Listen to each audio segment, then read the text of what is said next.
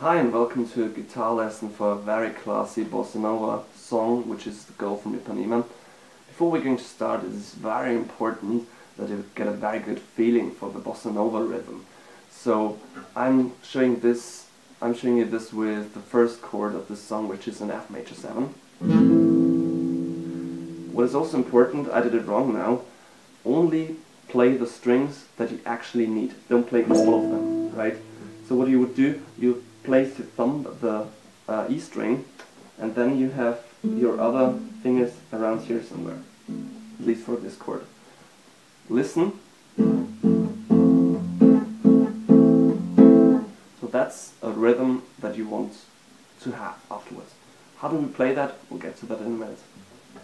Okay, I'm going to play the rhythm once again, very slowly, and carefully watch what my thumb and those three fingers are doing.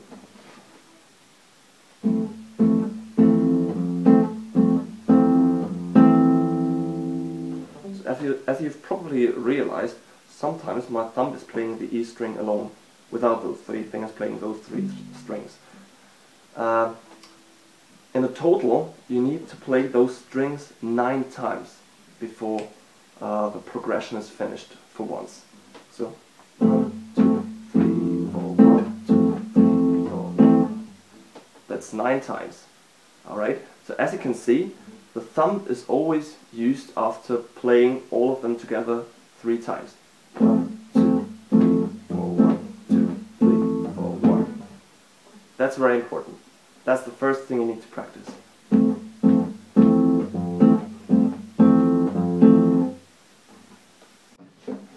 And of course it makes more sense to also practice this rhythm at the same time as practicing the chords. So as I already told you, as you probably remember, the first chord is an F major 7. How to play the chords will be shown here. It's very important. The number 1 stands for the index finger, number 2 stands for the middle finger, number 3 stands for the ring finger, and number 4 stands for the little finger. Alright? The thumb doesn't have a number because normally nobody uses it to play any songs except for Jimi Hendrix and so on and so forth. Some great geniuses, but normally we don't. We regular guitarists, we don't use the thumb for playing any strings, only for the right hand. Okay? So the first one is an F major 7 again.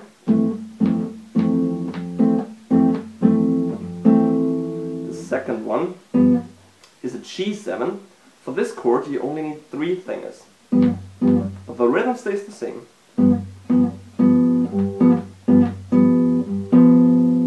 Alright. So those two, once again.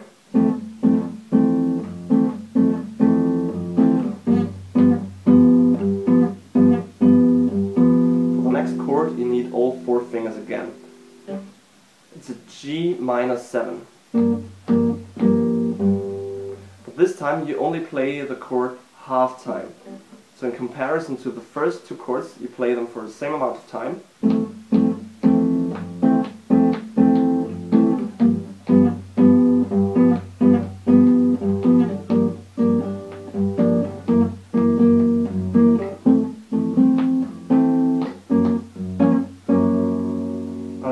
Maybe a bit too much now, but as you've seen, I don't play the G minor 7 that long as the F major 7, for instance, or the G7.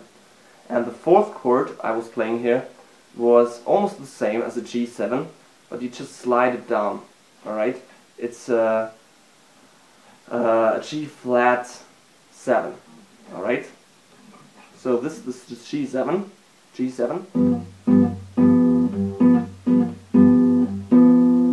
Be the G flat 7. So once again, all of them together.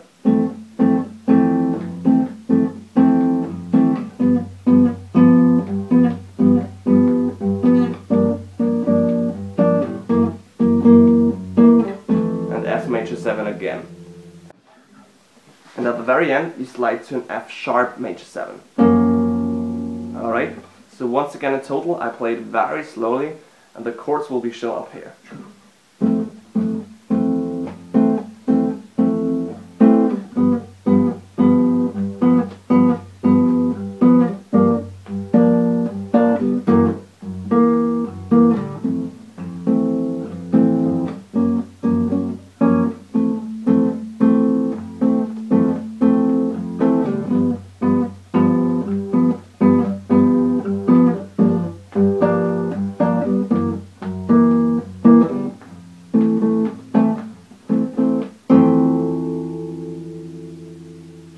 Okay, to give you proof that what I'm doing here is also the right chords, I'm also going to sing along to me playing this song now.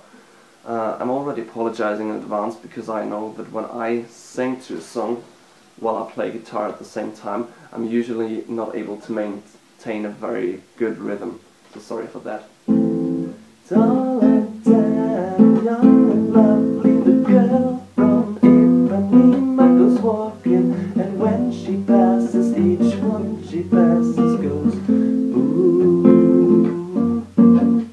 When she walks, she's like a samba that swings so cool and sways so gentle, that when she passes, each one she passes goes ooh.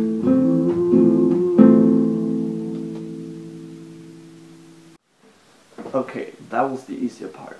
Yes, what we just did was in fact the easier part. We now get to the more difficult one, to the bridge or chorus, or whatever you want to call it. To me it sounds more like a bridge. Anyways, we stopped with the ooh. And now we get back to this F sharp major 7 chord again.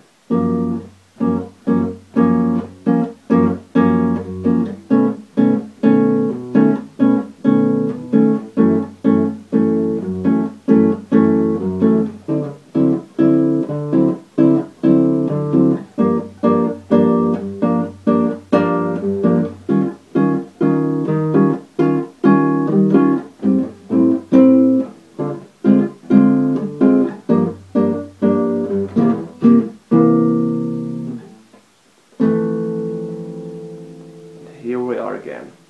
Okay, that was basically the entire song. Now we're going to have a closer look at what I was just playing, and if you're able to play that as well, then you're basically able to play the entire song. Way to go! Let's do it. Okay, as I already said, the first chord of this part is an F sharp major 7. It's the same as an F major 7, just a fret higher. So the good thing is you just need to slide from one part to another. Okay, the next song is, the next chord is a B9. It's also rather easy to play.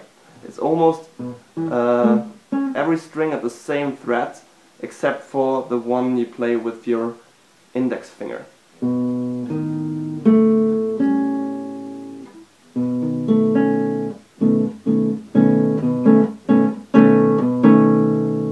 Alright, so once again.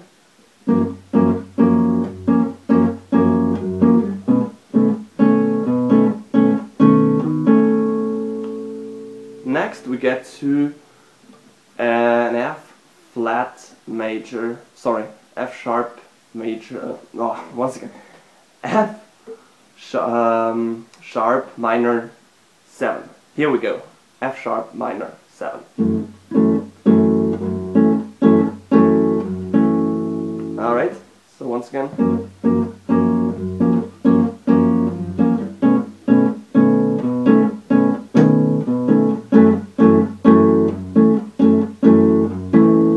Now we play a D9.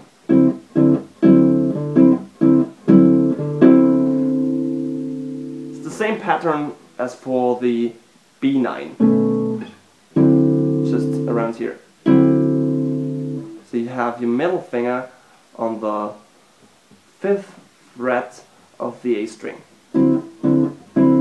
That's the A string, by the way.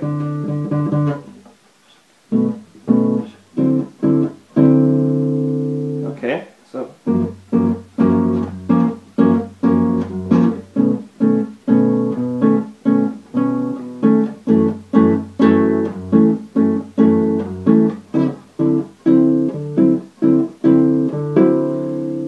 next comes a G minor 7 chord.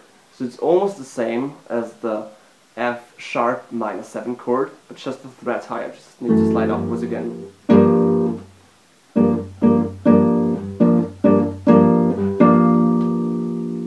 And now we have an E flat 9 chord. So it's basically only one fret higher than the D9. So that was the D9. And here we have the E flat 9.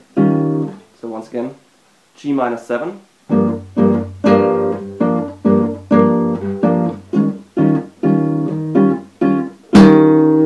Oops. Okay, those 6 chords once again, very slowly.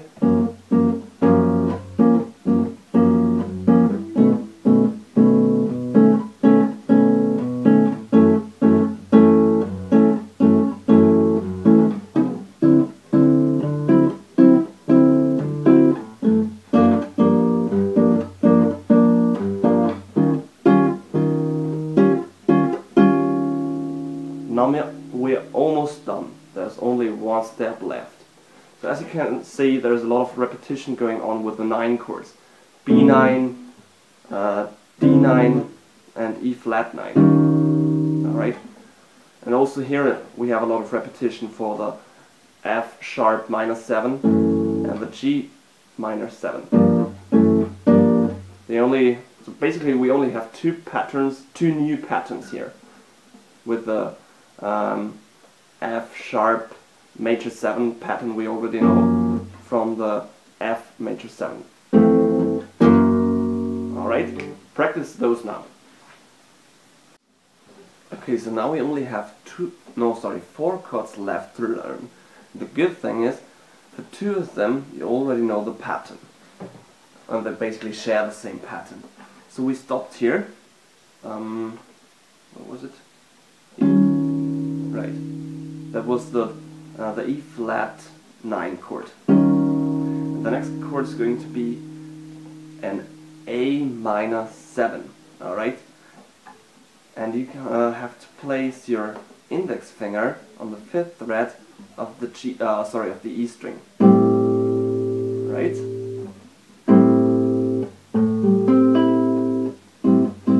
You basically already know the pattern for this chord. Okay, the next the next chord is probably the most difficult one, or most extravagant one. We haven't learned this one so far. It's a D7B5, right? Again, you'll see an image for pattern, so you don't need to focus on my fingers here.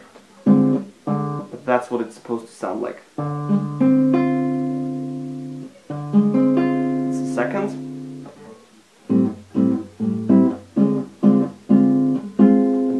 G minor 7. It's the same pattern as for the A minor 7, just 2 threads down. And now, at the end, a C7.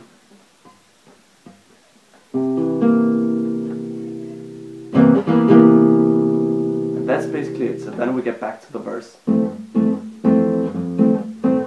Okay, so once again.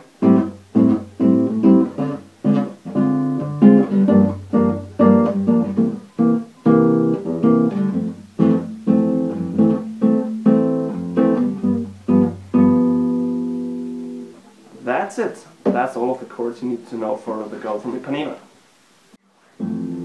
Tall and tan and young and lovely, the girl